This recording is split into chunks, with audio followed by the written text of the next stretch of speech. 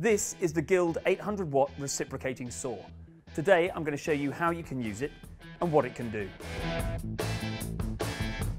The saw has a maximum of 2700 strokes per minute, making this ideal for quick, rough cuts. The 800 watt power output makes this saw perfect for cutting through metal pipes or trimming branches, great when you're in the garden.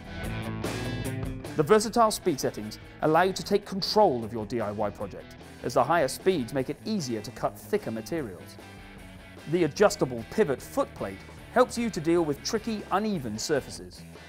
With a rubber overmold grip, you get a sturdy hold whilst reducing vibration and fatigue.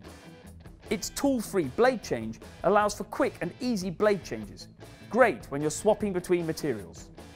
So there you have it, the 800 watt reciprocating saw from Guild.